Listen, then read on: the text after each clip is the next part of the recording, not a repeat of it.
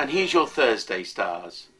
What you've got around you now is the possibility of an exciting interlude in your love life, but especially partnerships and relationships. Now, either your partner's going to do something mad and crazy, and that's lovely, or you should.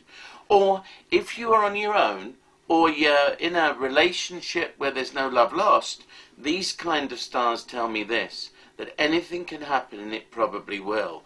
Mix it with the fact Mercury is around with Pluto, and I've got some secret affair blossoming, coming out, and being a part of your life. It's good, but be very careful if you're already involved with someone, because these stars can be dangerous, as you may fall in love or go further than you ever thought you would.